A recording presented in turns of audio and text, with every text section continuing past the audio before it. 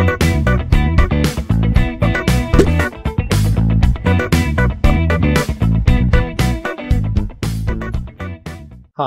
and welcome to this video on diffusion and exchange surfaces, content contained within the AQA GCSE Biology specification.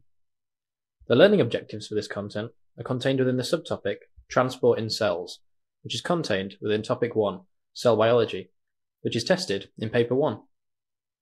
Within the subtopic of Transport in Cells, the areas this video will cover is diffusion. Osmosis and active transport will be covered in separate videos. So, let's start with the definition.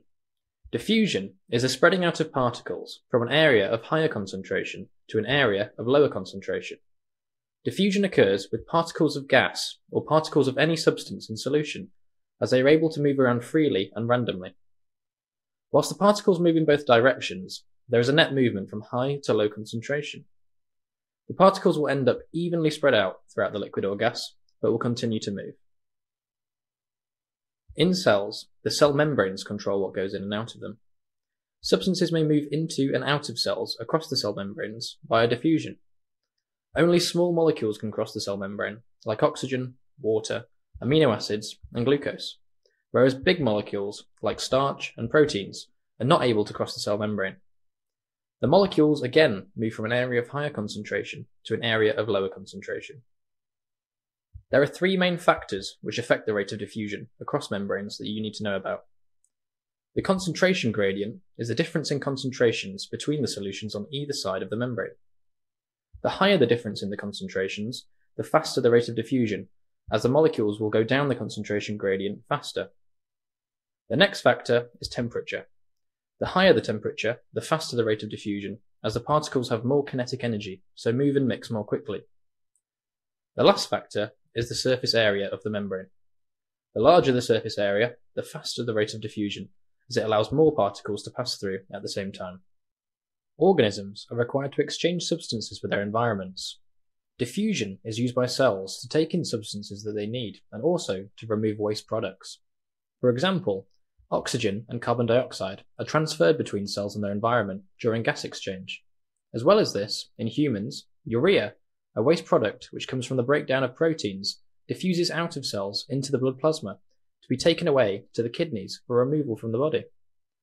The ability of a cell to exchange substances with its environment is dependent on its surface area to volume ratio. The surface area to volume ratio is the amount of surface area compared to the volume of an object or organism.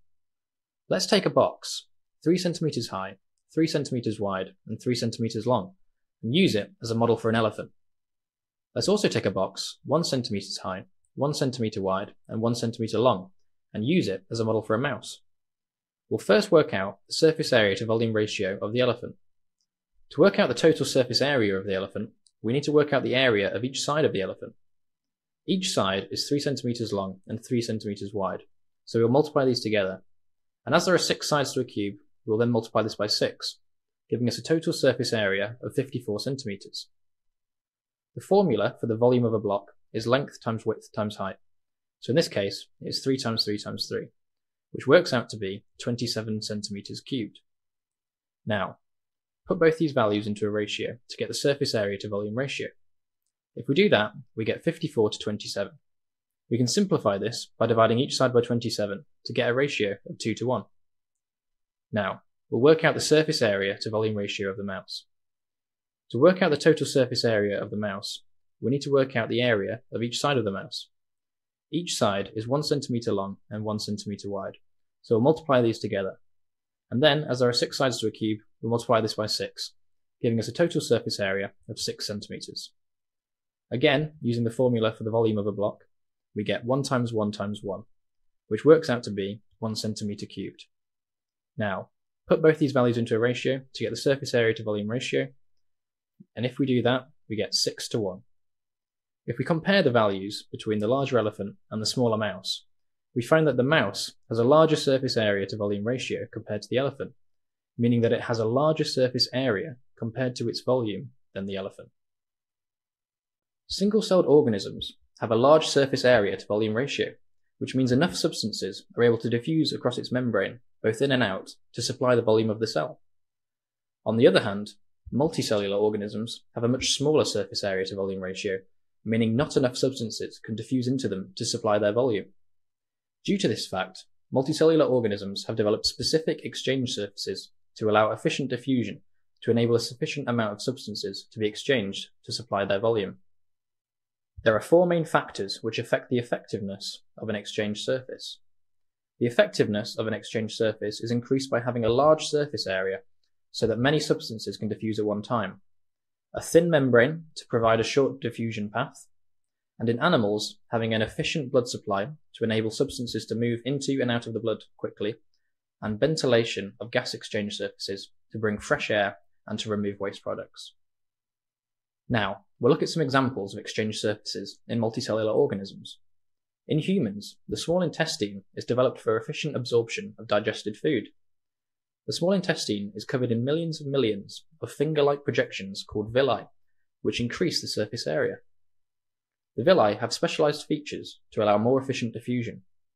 Each villus is just one cell thick, meaning it has a thin membrane with a short diffusion pathway. A network of capillaries provide a very good blood supply, which allows transportation of glucose and amino acids away from the small intestine in the blood. And an internal structure called a lacteal allows transportation of fatty acids and glycerol away from the small intestine in the lymphatic system. In humans, gas exchange occurs in the lungs. The function of the lungs is to transfer oxygen into the blood and to remove carbon dioxide produced by cells. The blood enters the lungs deoxygenated with a low oxygen concentration, but also a high carbon dioxide concentration as it returns from the body. Carbon dioxide leaves the blood and diffuses into the alveoli, and oxygen enters the blood from the alveoli, reoxygenating the blood. The blood leaves the lungs oxygenated with a low carbon dioxide concentration. The gas exchange in the lungs occurs within tiny air sacs called alveoli.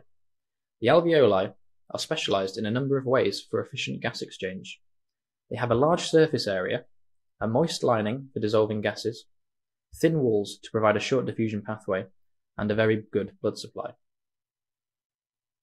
In fish, gas exchange occurs in the gills. Oxygen contained within the water enters the fish via its mouth and passes out through the gills. When this occurs, oxygen from the water diffuses into the blood in the gills, and carbon dioxide diffuses out into the water. The gills are made up of thin plates known as gill filaments, which enable the gills to have a large surface area for the gas exchange to occur. These filaments are covered in very small structures called lamellae, which increase the surface area of the gills even more. When looking at the lamellae in more detail, you can see the rich blood supply that they have, with lots of capillaries.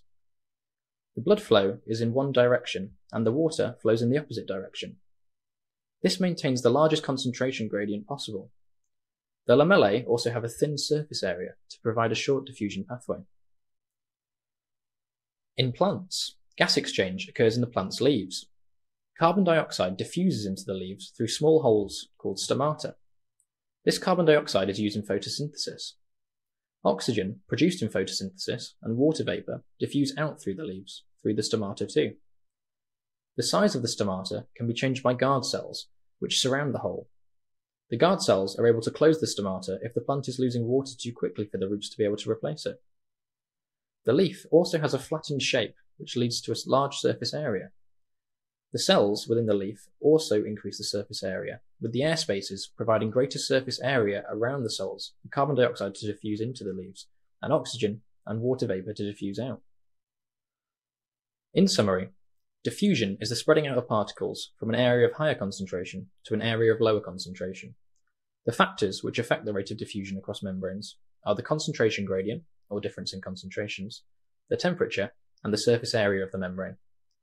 The ability of the cell to exchange substances with its environment is dependent on its surface area to volume ratio. Single-celled organisms have a large surface area to volume ratio, so enough substances are able to diffuse across its membrane, both in and out, to supply the cell, whereas multicellular organisms have a small ratio, so require specific exchange surfaces to allow efficient diffusion.